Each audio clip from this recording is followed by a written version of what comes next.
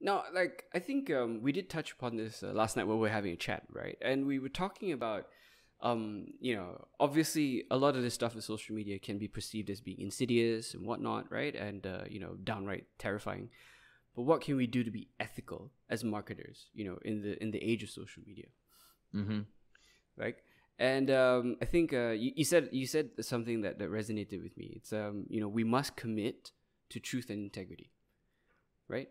Did I get that right? I remember. Yeah, I Right? mean, Did, yeah, I yeah. mean, more or less, like, if we're Mm. combating disinformation, if that's the enemy right now in the world and just in our culture, then we as marketers have to take a pledge to always pursue truth with our content, to ensure that we're not using political occurrences too much to our advantage, and if we are using that to sort of leverage our audience, that we know the information that we're publishing is coming from good sources and that it's honest information. I mean, I think that as marketers, we have this responsibility for sure. And then with integrity, that's just sort of marketing 101, like brands that are spammy and that just have that lack of integrity, I don't think stand the test of time. So Yeah. really, truth and integrity existed before these social media platforms did. I just think that they're amplifying their importance now more than ever. And we as marketers and anybody who owns a business and is promoting a business, I think